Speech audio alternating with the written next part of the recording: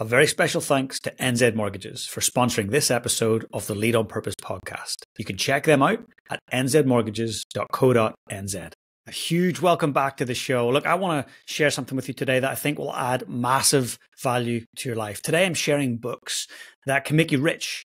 No, not just financially. These books have helped me become rich in spirit, health, and mind.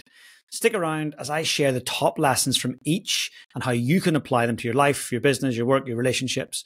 But they're truly incredible books. So first, we've got The Happiest Man on Earth. I'm just holding this up. If you're listening on audio, I'm listening up. This is Jaku is the author. He survived most horrific ordeal in camps under the Nazi regime.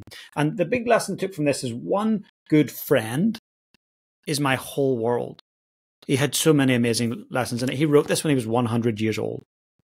And he talks about the important things in life. And when you go through adversity, which he did, how to focus on what's possible and what's positive.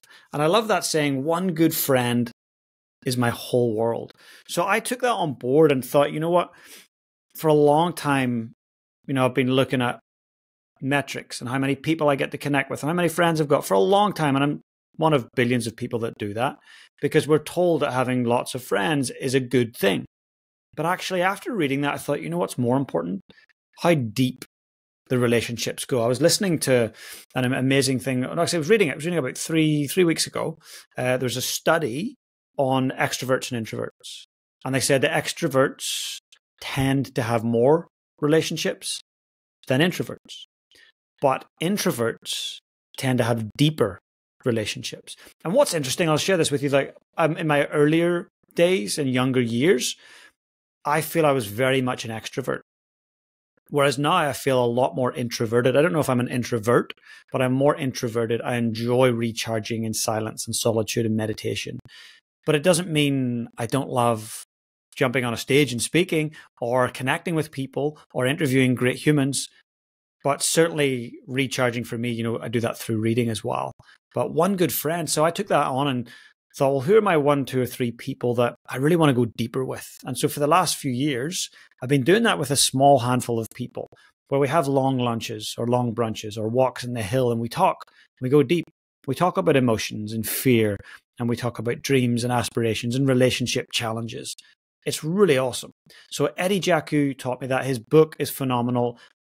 I don't usually cry when I read books, hardly maybe ever, but I cried during this book. I remember I was on a flight over to Aussie and I was very emotional reading it. His story is heartbreaking, what he went through, but his outlook is inspiring. Okay, that was for spirit. The other one, of course, is health, rich in health. It's SuperLife. I'm holding up SuperLife by Darin Olien. And in this, I learned the 5 life forces: nutrition, hydration, oxygenation, alkalization, and detoxification.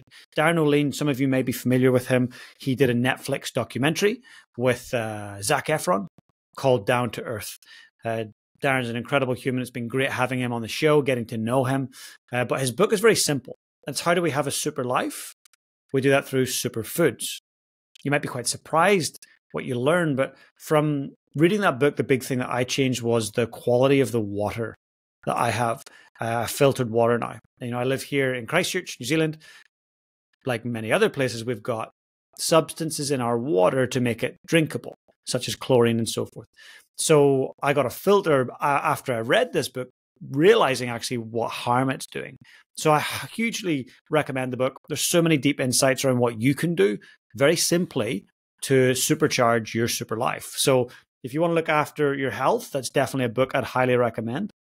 Now, for financial insights and financial wealth, the book that I've been reading and rereading, I'm holding it up now for many years, probably 20 plus years, is Think and Grow Rich. Biggest takeaway from that is the power of visualization and also the importance of specificity, right? The importance of being really specific.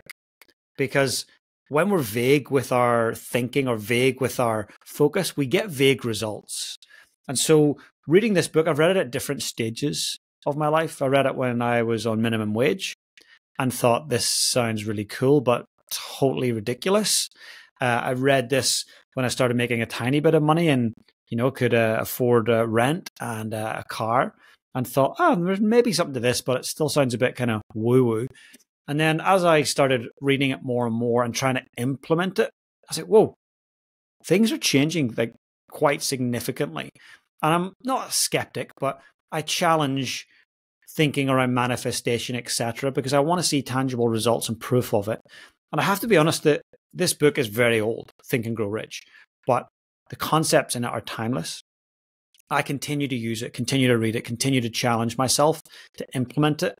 And I can say, hand on heart, that it has made a significant impact on my financial wealth. So highly recommend it. Great book. It should be on everyone's desktop or sitting somewhere in their book library. It's important. Now, last but not least, I'll share with you in a second. Before I do that, some of you know that I'm in the middle of writing my own book. And this is something, somebody came to me at an event about 5 years ago and said, James, those last 3 days that you took us through, that should be a book. I was like, yeah, cool. I didn't think anything of it, but I said, thank you, that's amazing. But never did anything about it. Well, HarperCollins and Penguin both came to the party in terms of an opportunity to work with them. And in the end, I've gone with HarperCollins. I'm very excited to work with them. They publish some of my most favorite authors, including the great Robin Sharma. So mid-year 2025, so July 2025, my book will be coming out. You will be the first to know about it. But I'm really enjoying the process of getting all of my thoughts onto the page. I'm about 60,000 words in, 50, 60,000. So 3/4 of the way there probably. It's been quite the journey, but I'm very excited to share with you. And a lot of what I share with you week to week, you will see turn up in the book, and it's going to be a playbook where you can implement the lessons in it. So stay tuned. I'll let you know when you can pre-order, and you will be the very first to know. But let's do the very last book. This one is for the mind. I read this probably 4 years ago, maybe a little longer, probably 4 years ago. And it's from the incredible Shetty. And it's called Think Like a Monk. And the big thing, I mean, there's so many lessons in this great book. I'm just holding up the book at the minute, but so many great lessons. Gratitude was the thing I took away. The power, the intoxicating power of gratitude. And, Jay went and became a monk and lived as a monk, and then came away from that and decided, I've got so many things I want to share with the greater world that can help elevate their joy, their happiness, their purpose. I really resonate a lot with his messages. His book is phenomenal. He's come out with another book since, but to me, this is one of his best. If you want to elevate your thinking and your mindset, definitely a book I'd recommend. And the whole idea of gratitude, it's a practice. It's an ability to be grateful for the small things. When people are going through tough times and they talk about what they're grateful for, I have to say it's pretty inspiring. Don't wait for the tough times. Start today. What's the 3 things right now that you're grateful for? Just think of them right now. Take a moment. Who are you grateful for? What are you grateful for? There's a lot to be grateful for. Even in our toughest times, there's things that we can say, well, I'm still grateful for this. So great book, Think Like a Monk, Shetty. I hope all those books have proved to be valuable to you. I hope that you buy one or more of them or all of them. Get them ordered, get them on your shelf. And most important, don't let them turn into shelf help. So many people buy self-help books and leadership books and mindset books, and they help the shelf more than they help the self. Please don't be that person. Get the book, read it, and ask yourself, what's the one thing? Now, there was probably 40 things in each of those books I could have shared, but there was one powerful thing from each of them that actually I have implemented. There's no way I could implement all of the things that are in all of the books, and I don't think that's the point. The point of a book is, can it help me move forward? So when you're looking at buying a book, just ask yourself, what challenges am I having right now? Is it a challenge with your partner, with your mindset, your mental health, your physical health, your career progression?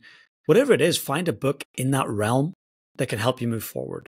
Be strategic with your reading. And of course, if you want to read novels, that's awesome. Enjoy that. But there's so many books out there that can help you with your mindset, with your career, with your health, but just be strategic with them. So I hope that those books will be helpful for you. And for those of you that I'm seeing over the next month or two, come say hello at the different events. I'm speaking at lots of different companies, but also delivering keynotes up and down the country in Aussie. I was in the UK recently, and I'm just about to head to the US. In fact, when this drops, I'll probably be just getting back from the US, but really excited to head to LA and over into Phoenix. So if I bump into you along the way, don't be shy. Come say hello. For those of you that keep listening regularly, I love you guys. Thank you. This is why I keep showing up, is because you keep showing up to listen. Your feedback means the world.